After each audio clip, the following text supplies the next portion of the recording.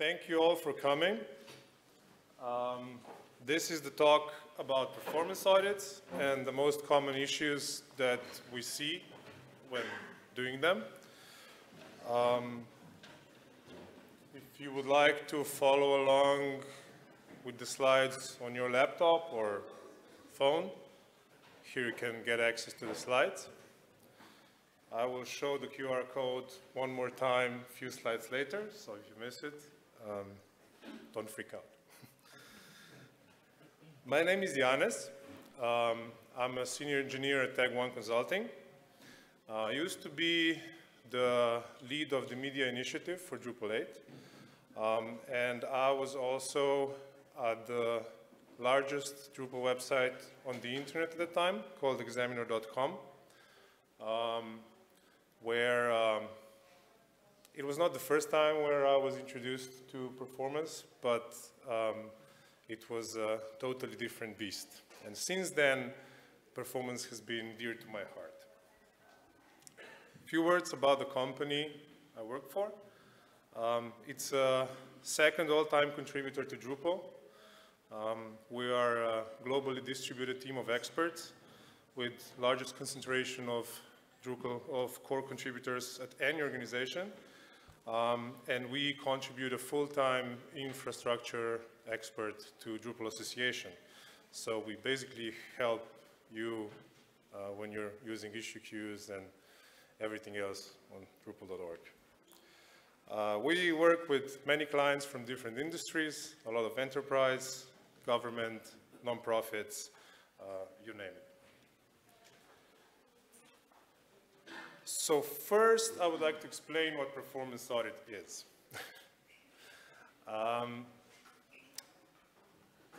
We are usually approached by clients when they notice that they have problems on their website. Either it's too slow for their needs, or users start to complain, or even worse, sometimes site go down, or really bad things happen, and we're approached to try to figure out what the causes are and how to fix them. Usually it's way too late, like sometimes it's weeks or days before the go live, or it can also be too late in a sense that there was years of technical debt that accumulated, and then it's really hard to roll that back. What we do is we review the site. First, we talk to the client. They tell us what the problems are. Is the site generally slow, or are there specific pages that are problematic? And then based on this info, we go in and review the site, and we try to identify the biggest problems and also the smaller ones. And of course, we usually want to fix the lowest hanging fruit first, things that will give us the biggest bang for the buck.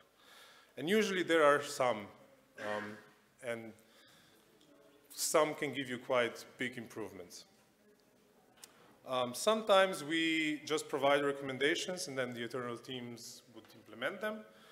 Other times we either do them ourselves, or we assist or train the client's team to do it themselves.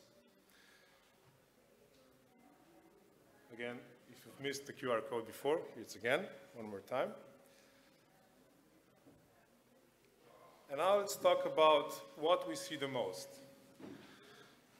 By far, the most common problem that we see on Drupal 8, 9, 10 websites, it's incorrect use of cache.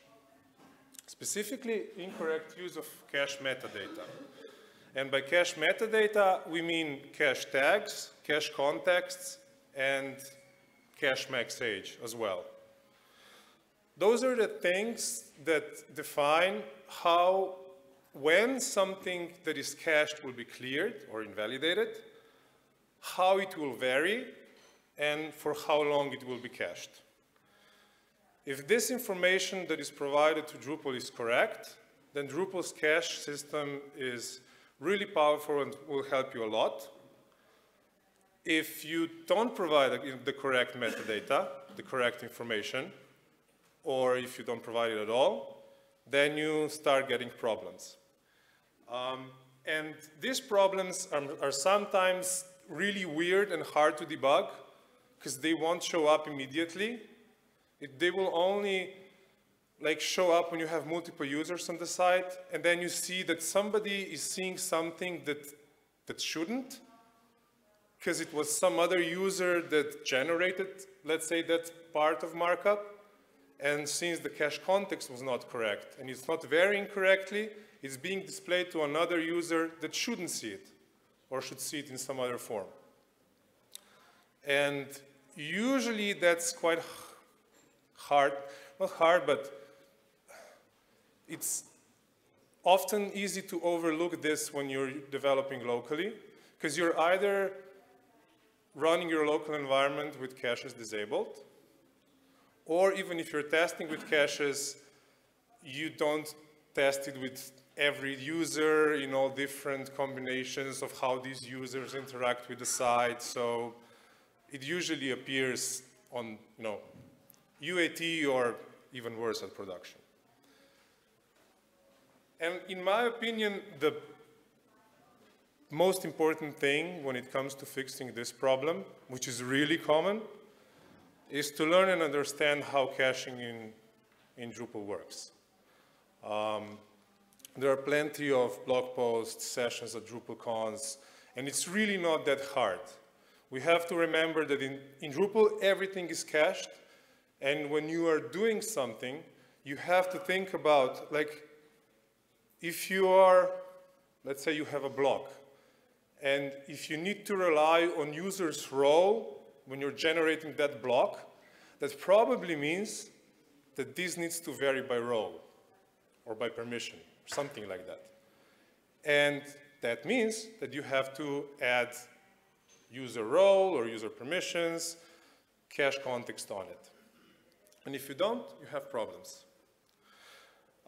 Core also provides us with debugging tools that help you with that.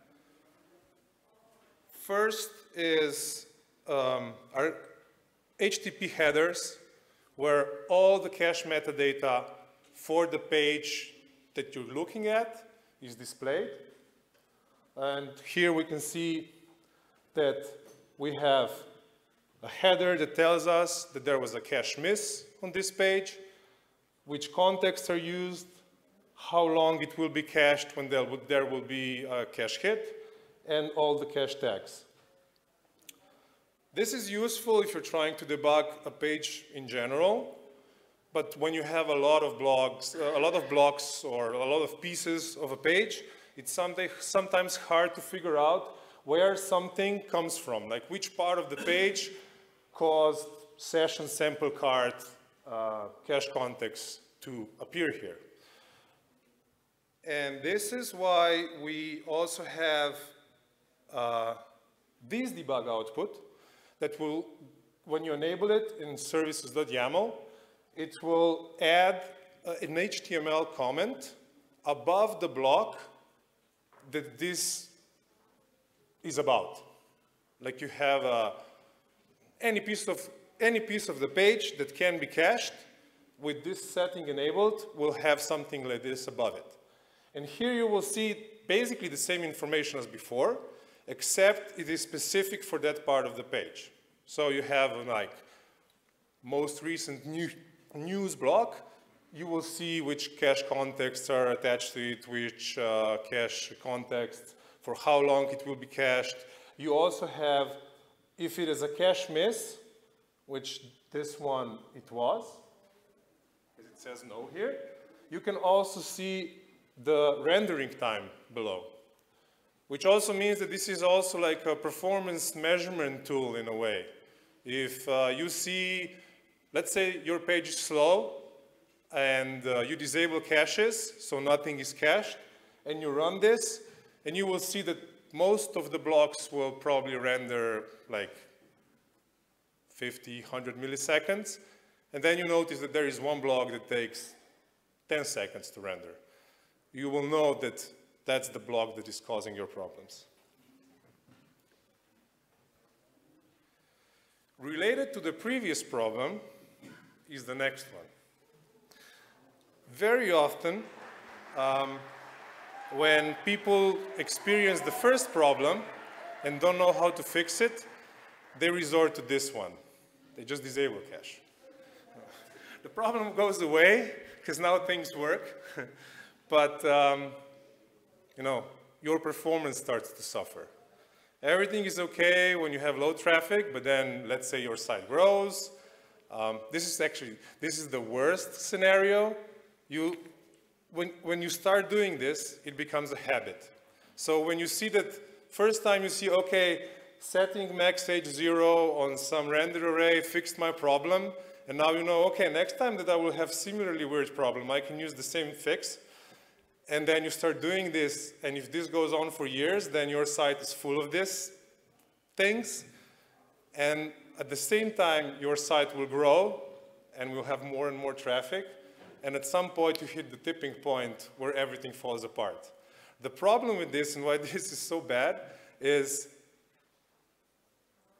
over the years, you accumulated so much of the technical debt that it's now really hard to remove.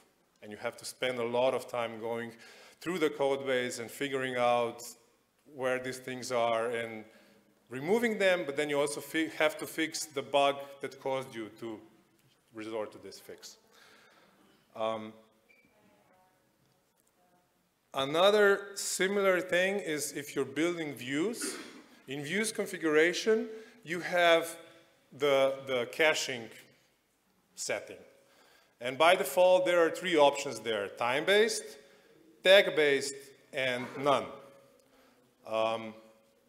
Tag-based is default, and none basically disables cache, and is equivalent of max age 0. And it can potentially affect the whole page that it sits on. So even if this is just like a small part of the page, it can potentially affect the entire page. The fix is to never do it. Like, seriously. I've never seen a valid use case for something like that.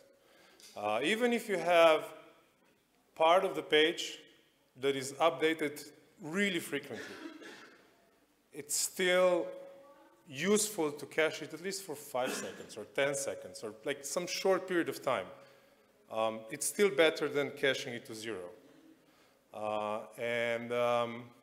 Then with lazy loading and BigPipe, for example, you can even, like if you have something that is updated really frequently, you can separate the rendering of that out of the rest of the page, so the page can still be cached, and then just this piece that updates frequently will be added at the end of the rendering pipeline, which is actually what Drupal does by default, if you do things correctly.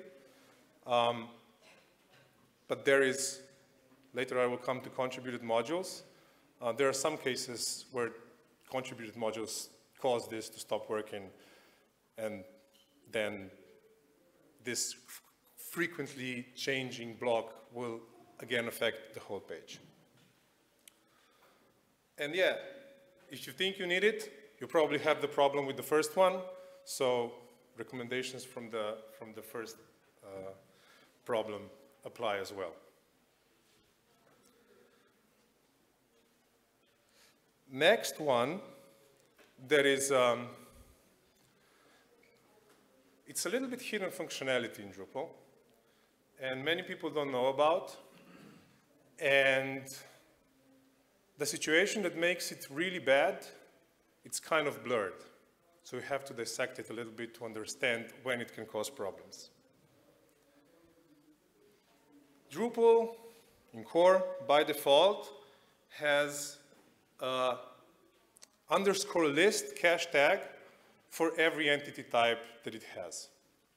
Even if you have a custom entity type, core will add it by default, so you don't have to think about it. It's always there. And that means that, let's say you update a node, any node, or create a new node, like any CRUD operation on node, if we're talking about nodes, will invalidate this cache tag. which in turn means that everything that has this cache tag added to it will be cleared or invalidated. The thing is, views automatically adds this cache tag to every view. And the reason why it does that is when you build a view, and views are cached by default, you have a list of most recent news. If it wouldn't do that, and you added a new article, that list wouldn't update. So yeah, it's a good thing that we have that. The problem is that it's too general. If you are just listing your articles in a block, and you have dozens of content types, any of the other content types will also clear this block, which is only about articles. So it's overdoing it. And it makes sense that it's overdoing it because Drupal needs to make sure that views work in every situation. But it also causes like a performance hit, so to say. And now let's imagine a scenario where you basically build the entire site with nodes, like everything that you, all the content that you have are nodes, and you update those nodes very frequently. Like an example would be you have some content type that is some content that is coming from some other source, and you have a script that runs regularly and imports this stuff all the time.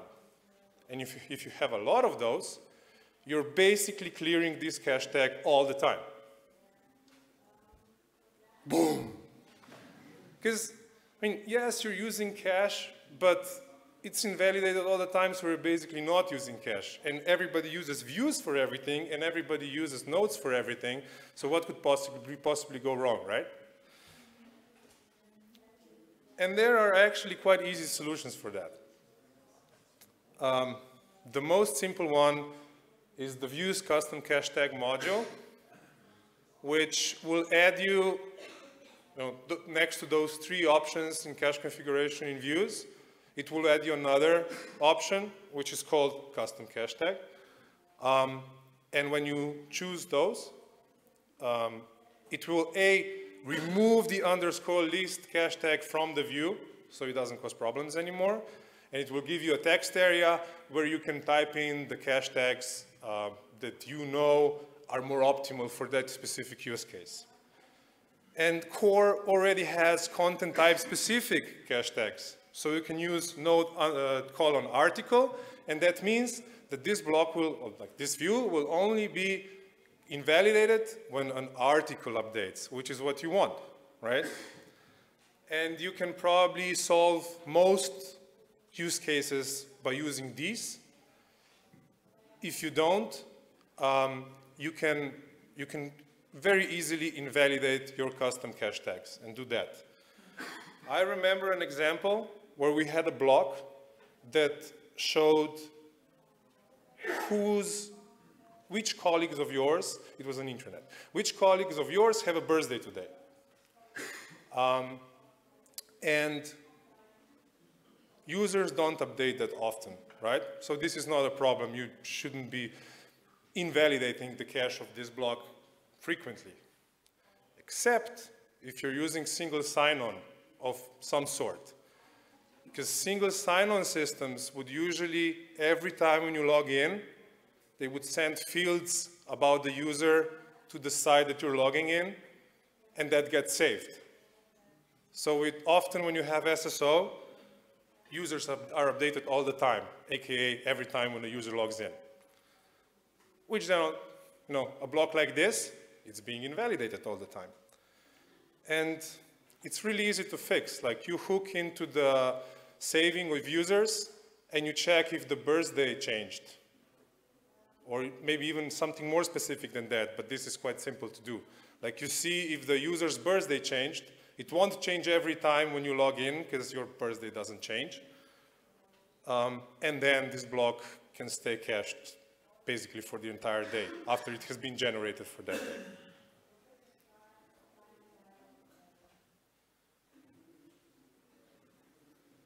Another issue is a lot of joins, particularly in views. This is basically caused by Drupal's data model, which puts each field that we create into a separate table, which is great because it's powerful and flexible. You can have single value fields, you can have multi-value fields. It's great. The problem is that when you have listings, aka views most of the time, and you want to filter on those fields, especially if you have a really complex view with a lot of filters on different fields, then you need to add joins to bring these fields into the story, and then add where clauses on those joins. And the problem is that MySQL sometimes can optimize this, but often it can't. And often these kind of situations cause for queries to become really slow. If there is a left join, which is when you have this checkbox where you say require this relationship, something like that. If you don't require this relationship, that's usually then a left join. And left join is worse because the size of the data set grows way quicker than with the normal join. Because instead of joining just rows that exist, it just adds null rows for everything that doesn't have this field. And when you have few joins doing this, the data set that the database needs to work with explodes quite quickly. The fix for that, the most efficient fix for that, in my opinion, is to use custom entities where it makes sense. It's seriously not a sin to create a custom entity in Drupal. And the entity API, it's actually quite powerful, so it's not that hard to do. And even when you do it, you still get all the goodies. Like you get the entity form, you can use formatters, you can use it in views, like everything works more or less out of the box. The reason why this solution is great is if you have a custom entity that has single value fields that are base fields, everything is in one table in the database. So it's much easier to query, especially if the data set is large. It's easier to index it, so it's better. And you also, if everything are nodes, everything that you have on the page will be in one table, basically, like node underscore field data or just node.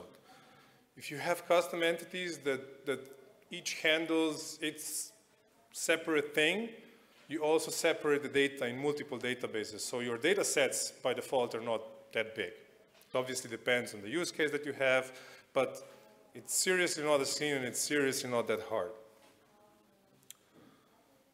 Another thing that it's almost a sin in Drupal world is not to use views when you need some custom display of something. Creating a custom blog that loads whatever you need and then displays it exactly how you want it is not that hard to do, and sometimes it's way easier because views have to fire up all these plugins that they have, and they generate this query that needs to be very general, so it's usually not that optimized. And then to template that, it's hard because you end up with a gazillion templates potentially. But if you have a block where you load stuff and just print it out in a render array, it's also easy to maintain. And it's not that hard to do. If you have to use views, we often do what we call the in-subquery trick, which is this. On the left side, you have what views would do out of the box. Like if you have a field on a node and you put a condition on it, this is how the query will roughly look like.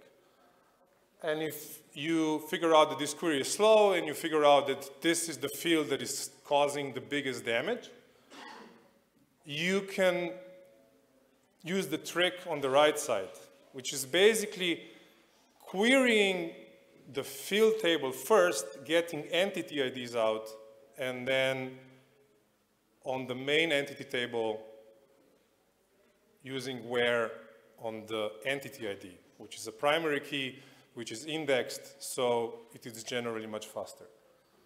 To do that, you usually need to create a custom views plugin for condition or contextual filter or whatever this specific thing is. But it's not that hard. You can do a subquery, or you could probably do 2 separate queries and then, bring the IDs into PHP and put it into the next query. Both work, but often the difference between these two is substantial. Like we're talking few seconds, or even more than 10 seconds, to 200 milliseconds.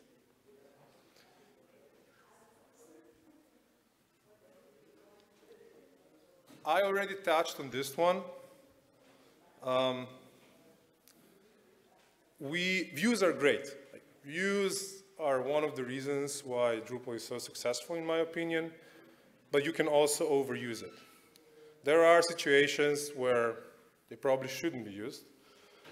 I've seen views being used as a field formatter, and this is like in a way that, let's say you have a reference field, and you want to just display the things that are referenced in the field. And instead of having a formatter, just loads it from the entity and displays it, there was a view that joined from the field to the node table back to the field again. Like it already had a few joins before it even started doing what it needed to do. It was basically using views as a template layer, because you can add fields in the UI and then it's easy to do it. But it's not really the use case that it was made to be used for. Also, as we've seen before, views out of the box have to be really general when it comes to caching. So if you do like a custom field formatter instead, or a custom block instead, you can be much more specific about how this thing that you're building needs to be cached, which brings your cache hit ratio up, and by doing that, it also improves performance. Another trick, which is very commonly used, and it's another thing that is caused by views wanting and needing to be very general, is the count query. As soon as you have a view that needs a count, and that would usually mean either full pager or somewhere in the footer or the header of the view, the total number of items being displayed, it doubles the execution time. And it does that because in order to get the count, it takes the query that it has already to get you whatever you need, just puts count around it and runs it again. Which means that if you have a slow query that takes 10 seconds to execute, you just added another 10 seconds on top of it. So this is one of those low-hanging fruits that we see. Like if there is a slow query that is hard to optimize and we want to have immediate improvement, we just suggest, would you be happy using mini pager instead of full pager? Because mini pager doesn't need count, because it doesn't have first, last, numbered pages. It's just back and forth, and you go forward until nothing is displayed. So it doesn't need to know how many items there will be. It's really okay to use, to to custom code your block, your formatter. Views are great for prototyping, for a lot of things, but sometimes when you have more complex things, going custom way is the better approach. Also, measure what you're doing. Like when you're building a view, enable that setting that displays the query below the view and that gives you the performance statistics. And you will see how long your query will take. And if you add, like by using the val generate or something like that, a semi-realistic data set in your table, you will have a rough idea how long will it take for that view to execute. And if you see that even in development it takes a few seconds, that's probably not okay. So we have to figure out some other way to do it.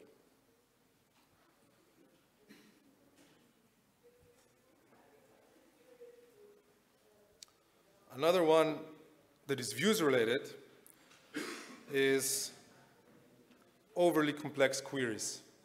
And this can, like, it's easy to click things together and not look at the query.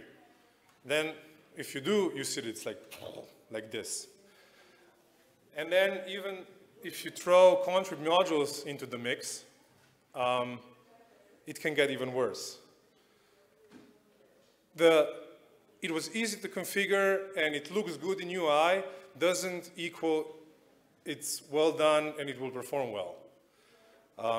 I remember a case where we had a view that had a really complex language, fallback options, conditions, and it was hard to do. But then there was a contrib module that did it. In order to achieve it, the condition sections of the view was like this big. But it worked, and it performed well. And then somebody found a module that did the same thing, kind of, and that module was used, and that old condition set that was used before was removed, and just like a single line in the conditions section was added. It looked great. It was way better because it looked smaller. But the query that module created was awful. So it was actually way worse. Things like that. So again, same recommendations. Look at the query while you're building the view. Use explain on the query to figure out what it's doing, what are the sizes of data sets, all those things. I also always recommend make this a part of a peer review process. If there is a significant change to some query, to some view, add a comment. This is covered by this index. Add the explain output into the issue so that reviewers can see that, can review if it actually is covered by the index. The explain does indeed look good. It's about a culture. If you really want to achieve great performance, it also needs to become the culture in the team, and it has to be part of the day-to-day process, and it has to be constantly thought about.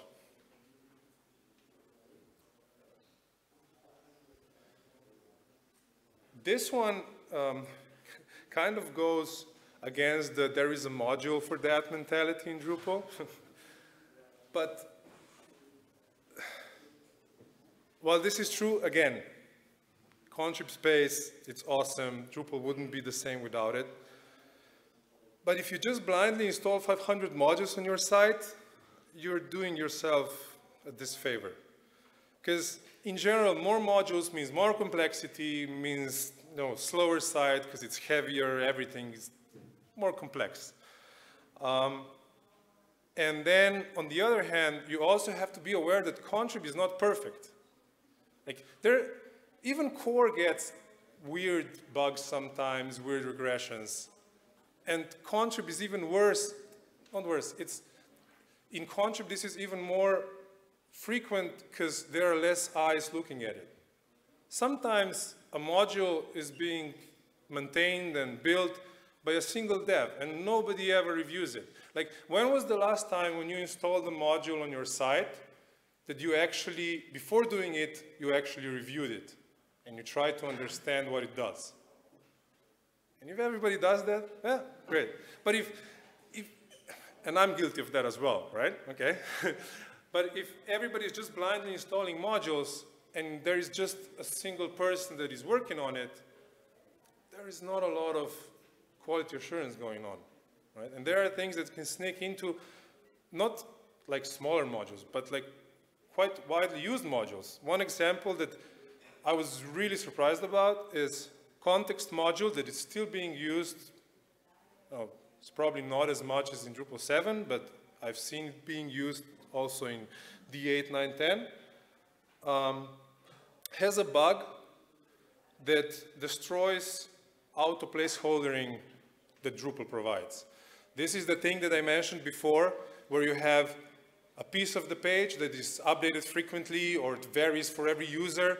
Drupal detects that, it removes it from the page, and then renders it separately and just injects it into the page at the end so it can cache the rest of the page. Context module has a bug that completely disables that. So if you have like a card block that varies by every user, it will ruin the cacheability of every page that this card will appear on, for example. It also completely prevents or completely disables BigPipe. So if you have context module and BigPipe, you're probably basically not using BigPipe at all. And this issue has been open for 6 years, and there is a patch. So if you're using context, just use that patch, but it's still not committed. So my recommendation is don't be afraid. First, the thing that I mentioned earlier, when you are bringing your contributed module into your project, treat it as a custom module initially and do a review on it and try to understand what it does and try to figure out if there are any things that are potentially problematic and try to fix them. Work with the maintainer, provide a patch, and whatnot.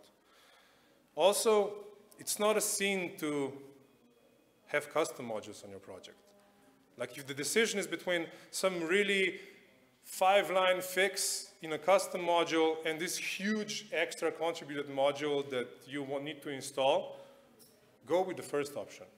It will be easier to maintain long-term and cause less problems down the road.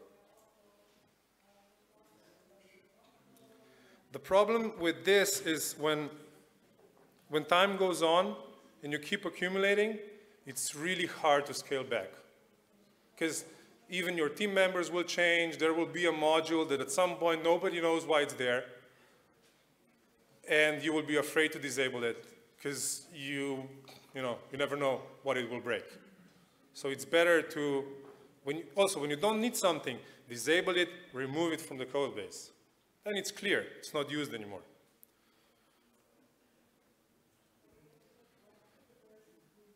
The last one and the hardest one to fix are data model issues.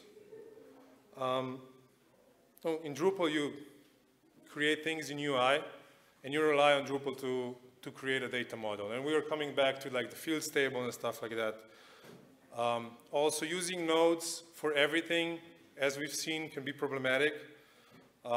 Using complex field types like paragraphs for things that they were not meant to be used for, it's also wrong. Once I had a situation where we had a Drupal instance that was data storage for data scientists, and then they were using APIs built with views for these data scientists to pull the data from this Drupal instance and to work on it. And in order to get nice filters in views, they used paragraphs for like nested complex data, which as soon as you had a decently large data set and you started using filters on those APIs endpoints, it just took forever to query. On the other hand, if you would think about this before, you could use, like, for example, a custom field type with multiple properties. Because most of those paragraphs were exactly that, like a few fields on another field or something like that. And that would be much easier to handle with. The problem with this one is if you don't do it in the architecture phase, when you have the site live and you have real data in, it's really expensive to fix. Because you basically have to redo the entire architecture, you have to migrate the data, which costs money, it's time-consuming to do. You're basically, at some point, you're rebuilding your entire site again, which, no, it's not ideal. I promoted custom entity types before and custom field types just now, and this is one of the solutions for this. And don't blindly trust Drupal to generate a good data model for you with content types that you create, modules that you install. Do it and then check what's in the database. And try to do some queries on realistic data sets and see what happens. It could be fine. Or you could find some problems that would bring you a lot of headache down the road. To conclude, the type of site matters. Like all the things that I've been telling about right now were with an enterprise project in mind. You have to be pragmatic. If you're building a hobby site, like a site for a small local sports club or something like that, it probably doesn't matter. You can do all of those and it will be fine. It's still nice to, fix the lowest hanging fruit, but you'll probably be fine. On the other hand, if you're building an enterprise thing or something that you can expect that could become an enterprise thing in the future, you absolutely have to think about those things. Because otherwise, when you will notice that there are problems, it will cost you a lot to fix them. Never guess, always measure, or blindly trust. When you're testing performance, only change one thing at a time, otherwise you won't know what brought the improvement that you're seeing. When you're measuring on realistic data sets, use the available tools that we mentioned, build it into a peer review process, integrate it into your culture. Don't be afraid of custom code and custom entities. And you always have to be learning, because there's always something new to learn. And yeah, this is basically the most important fix. Speaking about tools, I would like to mention Goose, which is a load testing framework, open source load testing framework that we are developing at Tag1. It's built in Rust, but we love it. And there are also examples to use it on Drupal, so check it out. We are also building Gander, which is a new thing in Drupal core that is bringing performance testing to Drupal core, which should, in the long term, prevent us from performance regressions sneaking into the core itself. But it's open source. There is a base test class in core, and it will be coming out in 10.2. So you can also start using it to performance test your websites, either immediately by using the patch in the issue, or if you wait until 10.2, you won't need to patch. And especially if you already have CI and tests running for your project, it's really simple to do. Just look into core and look at these issues, and there are a few example tests already in core. To performance test like a single page, you need 4 or 5 lines. So if you already have this running, it's really easy to add it. If you want to learn more, there is a blog post on the Tag1 website where we have links and a little bit of background and all that. And yeah, thank you for your attention. And we have time for questions.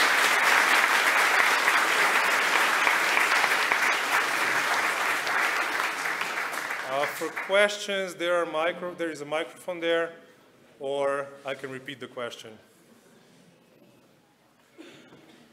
Yes? I will repeat it.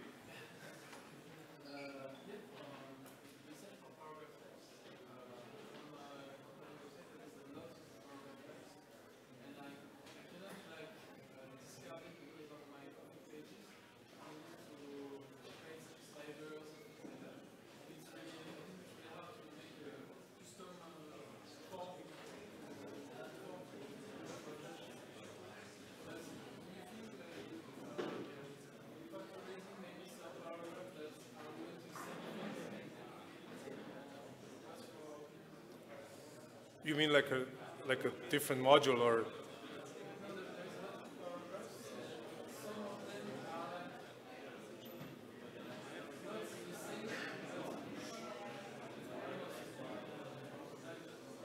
Okay, so yeah, you're reusing paragraphs. Okay, so the question was about paragraphs.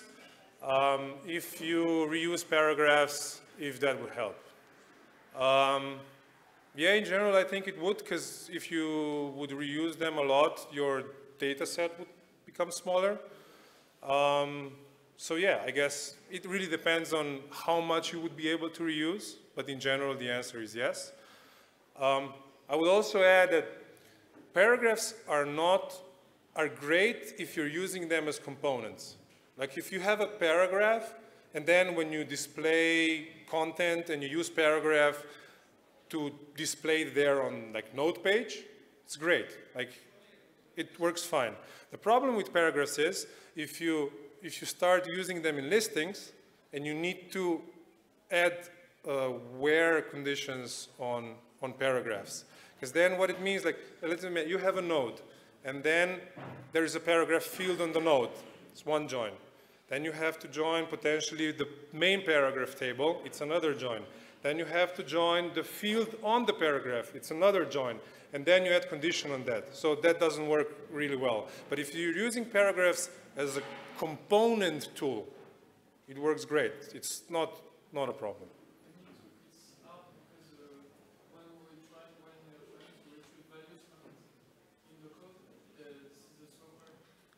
No, when you're just retrieving values, it's not a problem. It's when you're trying to filter on the values in paragraph.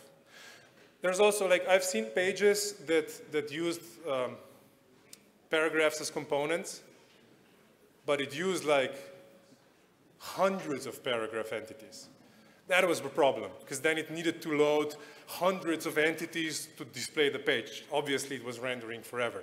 But if you're not overdoing it, and if you're using it as a component tool, I think it's a great tool. Yeah. Do you have tips for Ajax performance? Because we often have Ajax forms. Yeah. Sometimes the performances are very good, and how do you develop it? Yeah, so the question is about Ajax performance, specifically about Ajax forms, because the Ajax requests and forms can sometimes be slow.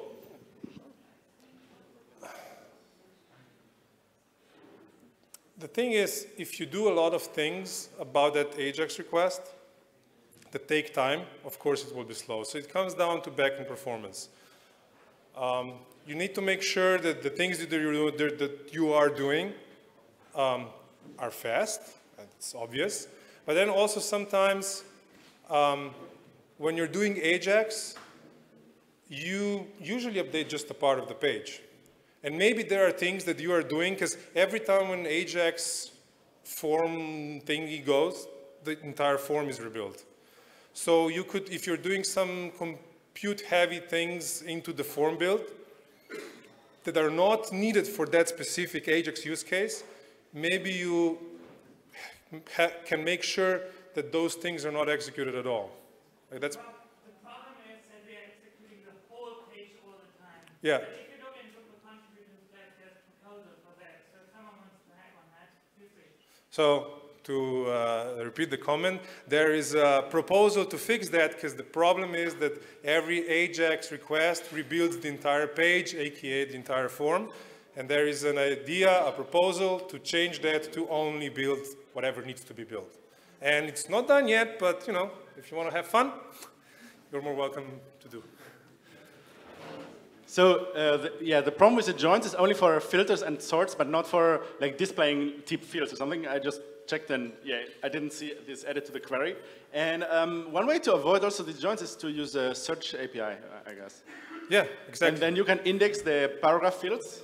So you can go like 3 levels into the paragraph and configure your search index. Of course, like, I guess if you go too deep and you have like this super nested big thing, then maybe you get the pollution of your index stuff. And I also had this problem that on the display side that you had to index some stuff just for display. And so search API maybe needs to be improved in that way, so that for display we actually load the real entity and just look at that, and for filtering we use the indexed data. So. You're exactly right with everything you said, and you just made me realize that I have to update my slides to mention Elasticsearch or Solar or whatever. Sorry, we don't have time for questions. We're out of time. Thank you for coming, and have a nice evening.